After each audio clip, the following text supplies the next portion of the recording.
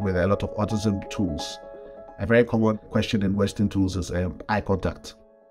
Does this child make eye contact? In a lot of African societies, for example, sustained gaze is considered disrespectful. There are several examples in the data that I'm analyzing now like that of people understanding things differently. It makes me a bit alarmed.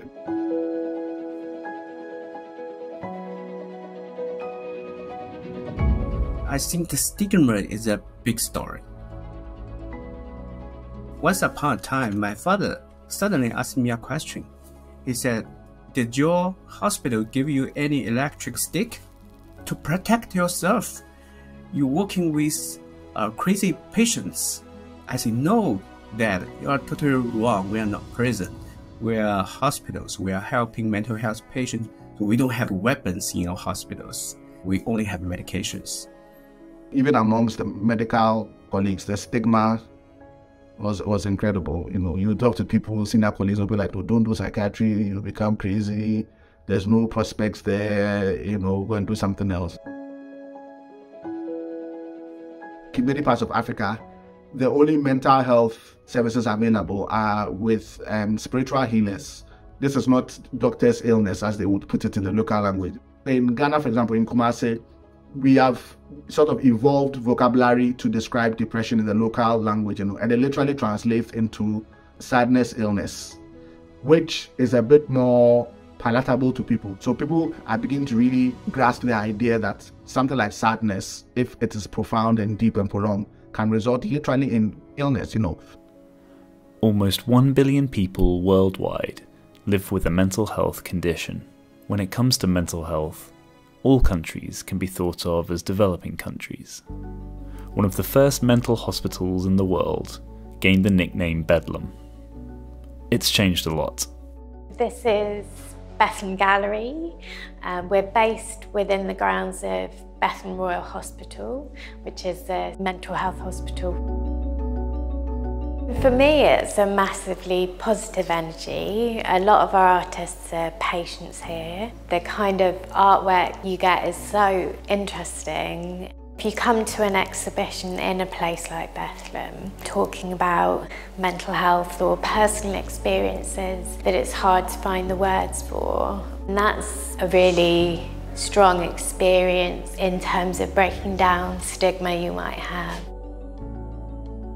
I try to use materials that are meaningful, like the discarded light bulbs from the wards. I took strips of fabric to protect them and bind them, thinking about what they'd witnessed on the wards. I had to be very gentle because as well as protecting them, I could have broken them. There's been an awful lot of campaigns in the last few years. We need to talk about mental health, and I think that a lot of people, including myself, have had some degree of skepticism because, if someone has a severe mental health condition, that's not what people are thinking about when they're saying, let's talk about it. It's not a sort of natural progression of things. You'll then be able to open a pathway for people to be able to talk about the experience of psychosis or mania or those kinds of things. Tanya Gergel is Head of Research at Bipolar UK and works on putting the voice of lived experience into clinical practice. Within mental health care, we're trying to move towards interventions which can give the individual more say and more autonomy in their care. Advanced directives in mental health are a very, very straightforward, very simple idea. You've had a very severe episode of illness. You can think about what happened during that episode of illness, and you can think about, what went wrong, what was handled well, and how you would like things to be handled in the future. It's a win-win idea because it makes things better for the person with lived experience, for the service user, but for the clinician as well. It can mean that they're effectively getting a set of instructions which is tailored to the individual, which gives them an insight which they don't necessarily have in the context of a health crisis. This is a type of let's talk about mental health or mental illness which could actually make a huge difference to people. When I was 21, I became very unwell, like an uprising in some ways, and I became manic because I was behaving strangely, and then brought here to Bethlem, and that's where I was sectioned. The reason I wrote an advance directive was looking back at a very young, vulnerable self who went through quite a massive trauma, that if there was a future me that became unwell again, it would never be as bad. I had a research residency here at Bethlehem Gallery, so I requested my medical notes. There was a massive stack of them, and there was a lot of misunderstanding, misinterpretation. Rich material for making art with. It was a strange experience because it had all been written by clinicians about me, but there was nothing in my voice in the whole stack apart from an advance directive. So I do think there should be more of the patient's voice there. It's really important that we keep looking at new ways of doing things and doing things better.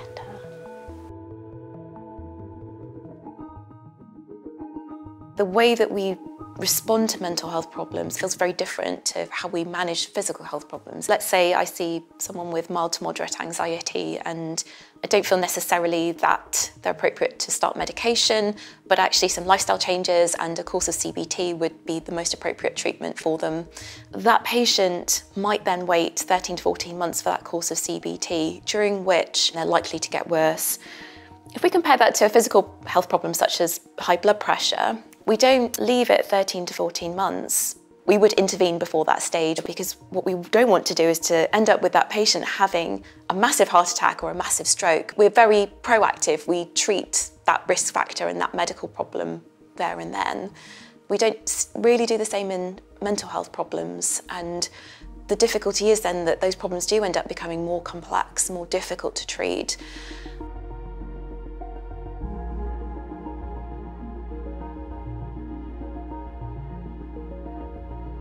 I'd gone from being in a job where I felt like I could deliver a good service to my patients to a job where I didn't feel like I had those resources. I was effectively on call every time that I was in.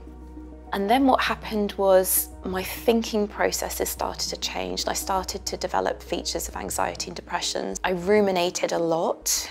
I really worried that I was going to make a mistake with my patients, so I spent a lot of time going over and over decisions that previously I would have made almost instantly. I started to have a lot of intrusive thoughts. I was absolutely exhausted. I had really terrible headaches, palpitations. I had this sensation of pressure on my throat the whole time, and by that point I was just desperate. My head was an absolutely horrific place to exist in. I had a panic attack on the phone to my husband. I'd gone from never having a mental health problem to having a huge crisis in about 6 months.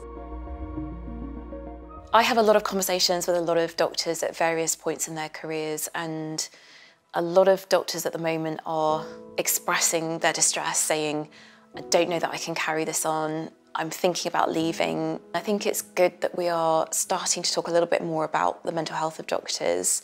But what I find very challenging is talk without change, and that's where we're at the moment, particularly within medicine, but also I think in society as well. I think we need more services available, more effective and timely interventions. And we also need to look at society as a whole and think about how we're working, how we support each other, the lack of community. These are the factors that really feed into poor mental health and things that really do need to be changed.